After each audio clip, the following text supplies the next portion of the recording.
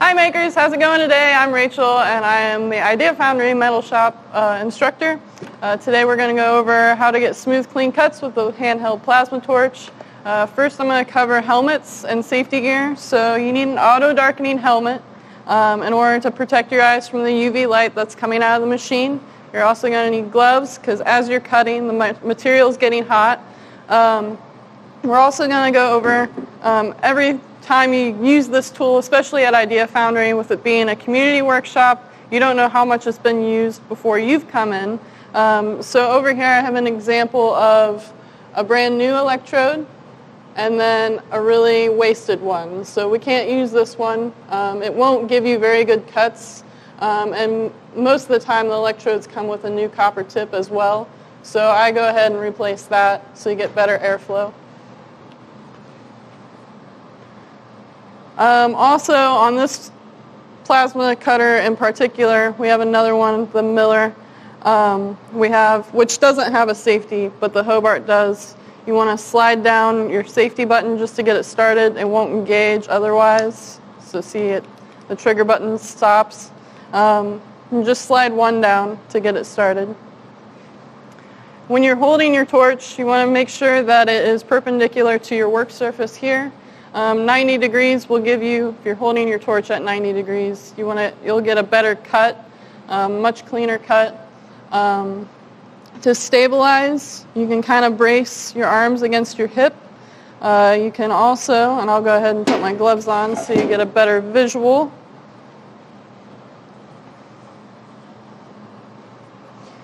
You also can, I would suggest holding it with two hands. So I'm a righty. I like to hold the button part with my right hand, and then my non-dominant hand I rest underneath to kind of help control depth a little bit better. So also to find your test cut or your settings, I like to do test cuts, which I've done a few over here. This is 1/8" thick material, which is also 11 gauge. So I've already set the amperage for that. All machines are a little bit different, so it's best to just do a test cut beforehand.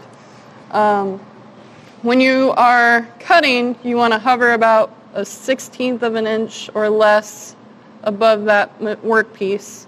You don't want to drag it because as the material is melting, it's creating slag. It's also going to keep you from making smooth cuts as it's bubbling up. So always hover. And the slag is a mix of metal oxides and silicon dioxide. I'll kind of go over how to get rid of that. While it's still hot, it's best to get rid of it with a chip hammer, and I usually rest it against the table here and kind of use that to pinch the slag off. It helps lessen your work afterwards to get that off. It's not great to weld on either, so you want to get rid of it.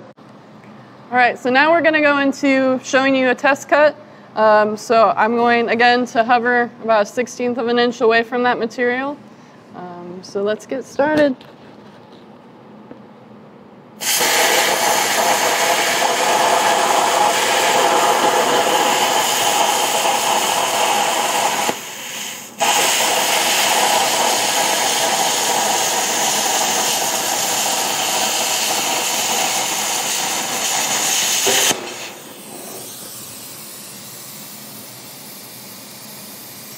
It's bacon.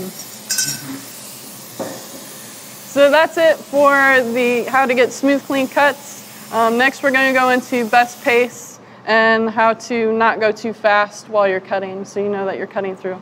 I'm Rachel. Thanks for joining me today. Bye.